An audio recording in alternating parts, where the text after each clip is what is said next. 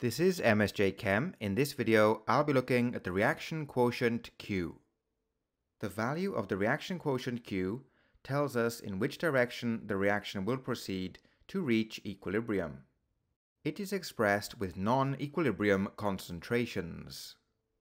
Here we can see the expression for the reaction quotient Q for the above reaction.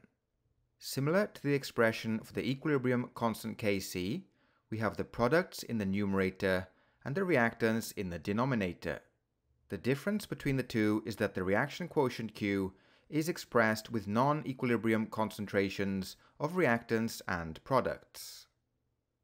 Once the value of the reaction quotient Q is equal to the equilibrium constant Kc, the reaction is at equilibrium.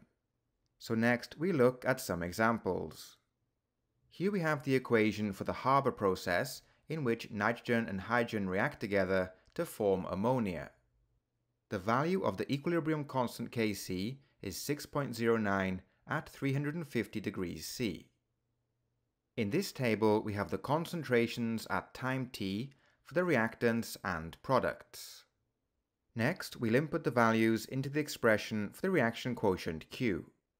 This gives us a value of the reaction quotient Q of 2.26.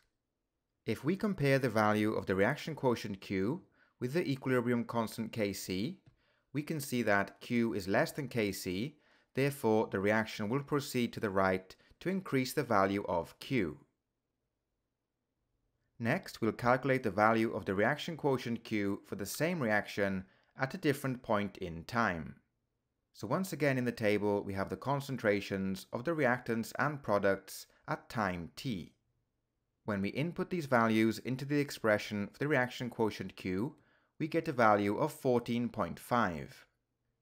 If we compare the value of the reaction quotient Q with the equilibrium constant Kc, we can see that Q is greater than Kc, so the reaction will proceed to the left to decrease the value of Q.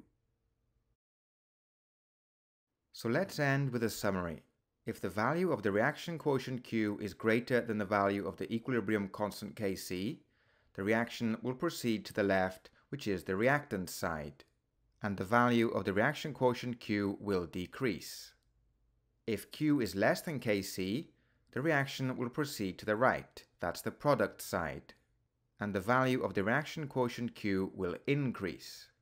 And finally, if the value of the reaction quotient Q is equal to the value of the equilibrium constant Kc, then the reaction is at equilibrium.